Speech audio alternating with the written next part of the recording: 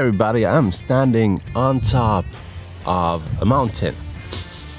Yes, Finland has mountains, or at least they call them mountains. I don't know if this actually really is a mountain, but it's called Riihivuori, and vuori means mountain, so basically it's a mountain, but I don't really think it's a mountain. It is a beautiful day today, a little bit windy. Hope that doesn't affect the audio. It's a little bit cloudy, but that's just great for me. Hopefully the light doesn't fluctuate too much. Now, every camera brand has a lineup of their own lenses that work in unison with their cameras, but they're a little bit pricey, so that's where third-party lenses come in. Now I know I'm one of those guys. There's prejudice against third-party lenses. You usually think that they suck. Somehow they suck. The autofocus sucks. They're not that sharp. There's something that sucks. Everything sucks about a third-party lens. But for years, third-party members have proved people wrong, like Tamron, Sigma, Samyang, Rokinon in some countries, and Viltrox. Viltrox being the newest member out there, first off trying out with manual lenses, and in 2019 coming out with an autofocus lens, the 85mm f1.8. Now I got that 85mm lens for my Canon when it came out, the RF version, and it was great. It had a build quality like a high quality lens. It had an autofocus that just snapped onto your target, and it felt great using that lens. It had an f1.8 that looked awesome on a full frame camera. Now today I'm talking about the 23mm, and it is no different than any other Fujifilm lens. It has a metallic coating, it has a metallic lens hood, it has a smooth aperturing that I'm gonna come back just in a minute, and a smooth manual focus ring. Now the Viltrox 13mm is one of the newest lenses that Viltrox has made. It has an aperturing that has clicks. These are older lenses compared to the 13mm, and this aperturing is smooth.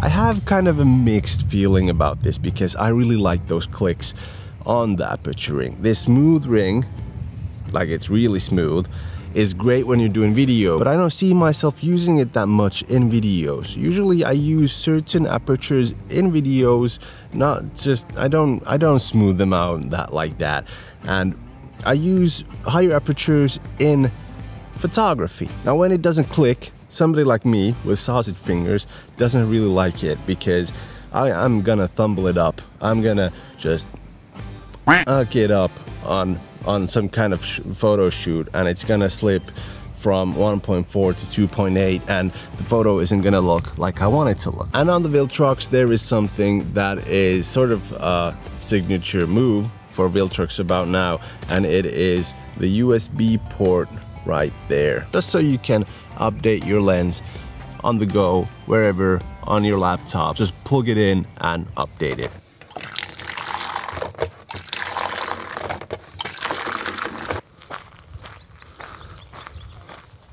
Now I know that was an ugly cut to totally a different thing, that is me drinking coffee. But hear me out. I just want to talk to you about Valhalla Selection. Just to clarify, this isn't sponsored by Valhalla Selection. Valhalla Selection is a coffee company, and I just love the coffee these guys produce, and I support them 100% on what they're doing. They closed down their shop a while back, but they're opening it up again in June, and they're taking orders right now. Now, if you're a coffee enthusiast like me, or you just love coffee, I highly suggest checking them out. Their coffee is named after realms in Norse mythology, like Alfheim being their house blend, or Muspelheim being their dark roast. Muspelheim, that's a hard word to say. Now, if you're running out of coffee, this is a sign. Go check out the link down below, and if you're gonna order something, remember to use the code TIMO10 to get 10% off of your orders. Like I said, this isn't sponsored in any way. I just want to support them, and by ordering the coffee and using TIMO10, you just get 10% off.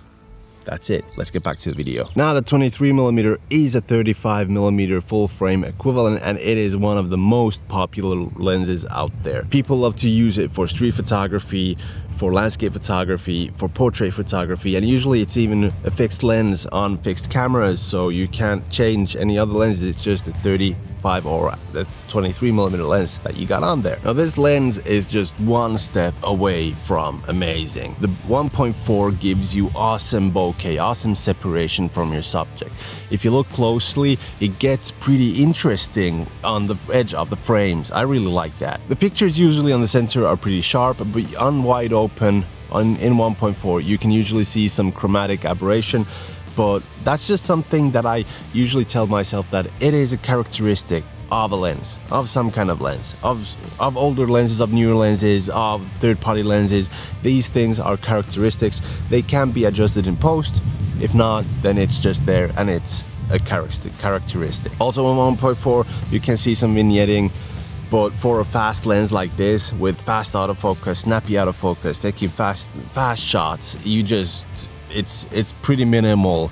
Usually when you're buying a third-party lens that's fast like this, it is pretty noticeable. Now, like I said, the autofocus on this is snappy. It is really snappy. In photography, I really like it that it just grabs onto the target. You can just take those shots and something's gonna turn out fine. I'm not telling you to go pray and spray, but still it is awesome that it just snaps on. I don't know what's going on, burping, but it is still an awesome thing to have. On the focus, I've never seen any breathing, and there's no focus hunting, searching, anything like that. Like I said, it just snaps on, and that's one reason why I love this lens. All in all, this lens is gonna rock your socks off, because if you think about it, the Fujifilm 23mm f1.4 costs about $800 to $900 new. This costs about $300.